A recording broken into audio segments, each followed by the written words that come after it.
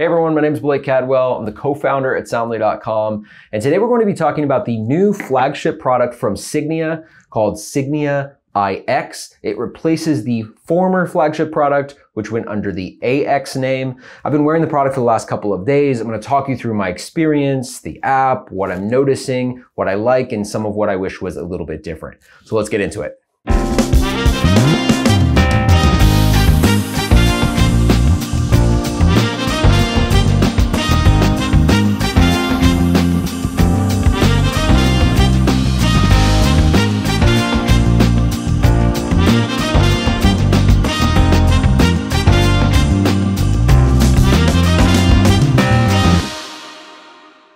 So before we talk about this new product, let's zoom out for a second and talk about who Signia is.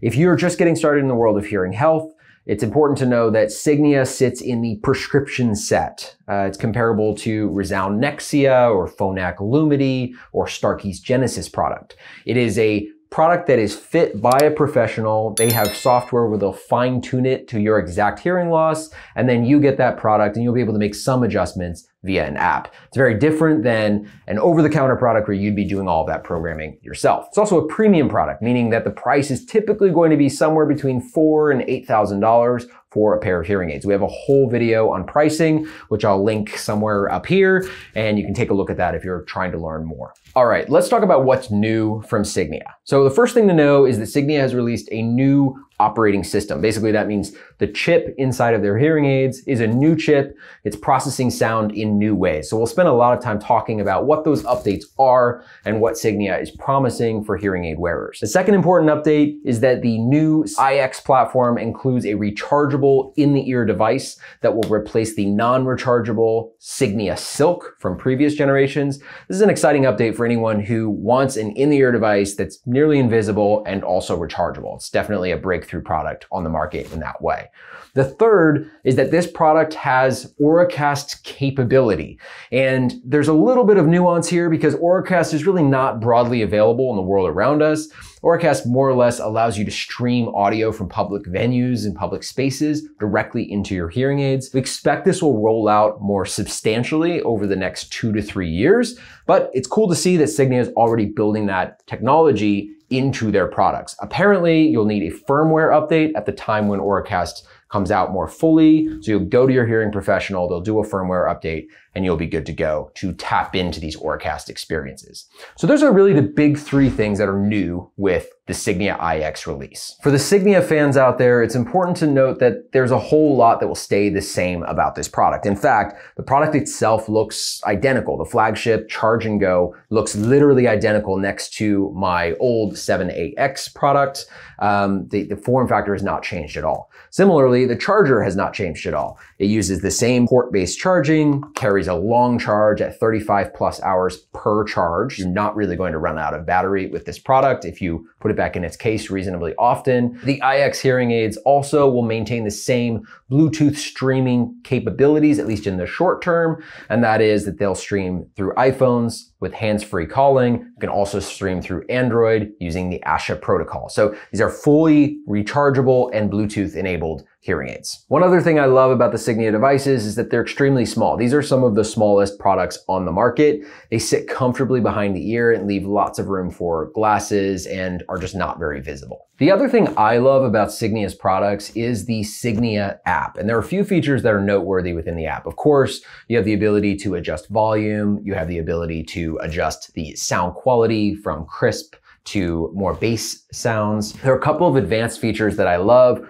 One is that you can manage the directionality of these hearing aids. So you can have it focus more in the front or focus 360 or go into automatic where it will just sense the sound that feels most important. One thing that's really unique about the Signia app is that you can use what's called the Signia Assistant. The Assistant basically lets you chat with the app about things that you want to change about your sound quality. So for example, when I first put on these hearing aids, I felt like the sound was a little bit crisp and I was getting more air conditioning and ambient sound than I wanted to. And that's normal for me because I have good high frequency hearing since I have a cookie bite and I miss mostly frequencies in the middle. So I chatted with the Signia Assistant and I asked it to manage those types of sounds and I could hear it making active changes And then it said, do you want to save the changes? I said yes. And moving forward, I didn't hear that kind of humming and the higher pitched sounds around me. I love the simplicity of this feature. Now, you technically can do those same things in the dials within the app, but the assistant makes it a little bit more interactive. And to me, it felt simpler.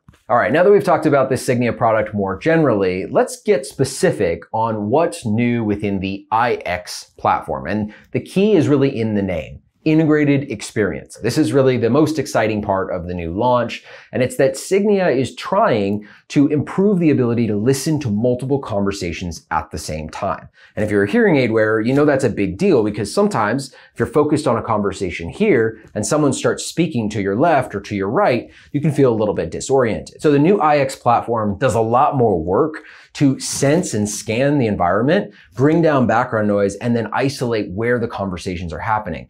Interestingly, the platform also tracks those conversations as they move. So if someone's walking in front of you, it will move that person into your front field or your left field, and it's basically tracking that conversation in real time. I love that Signia is working on this and thinking about how to make the hearing aid listening experience more and more natural and handle more and more complex situations. Now, is the IX technology a world better than the AX technology, which was in the previous generation? Simple answer is not necessarily. I can notice a little bit of difference, but it's not a game changer. So if you have the 7.8X product today and you like it and you feel like it's performing well for you, I wouldn't necessarily recommend that you jump to IX right away. What I will say is that I love that Signia is pushing the boundaries and trying to make this product better every generation that passes. I especially love that they're investing in that kind of natural soundscape that helps folks manage more and more complex environments. So where does the new Signia IX platform stand on the overall market? I would say this is easily one of the best hearing aids on the market at this time. If you look strictly at that premium set, which includes brands like Phonak and Resound and Starkey, Widex, Oticon, I love Signia's sound processing. I find that they do a great job in background noise,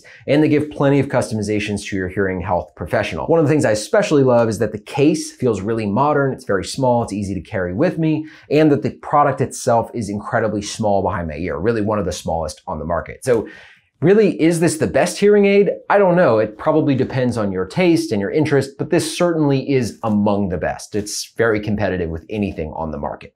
So what are the drawbacks to this product? The first drawback is just the price. If you are looking for something that's more affordable, you're going to have a hard time finding Signia hearing aids for less than a few $1,000s.